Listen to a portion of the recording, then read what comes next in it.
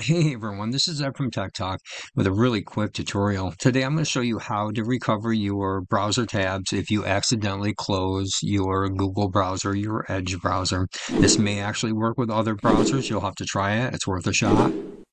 But please, before I go any further, if this helps you at all, consider just at least clicking the like button or to give it a thumbs up. All right, so let me show you real quick how to get this done.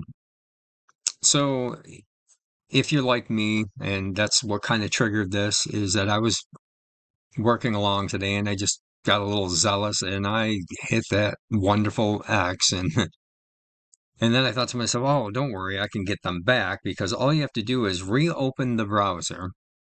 And like I said, it doesn't matter if it's Chrome or Edge, and then go ahead and hit for Windows operating system, you're going to hit Control Shift and then the T button, and all of your tabs will come back.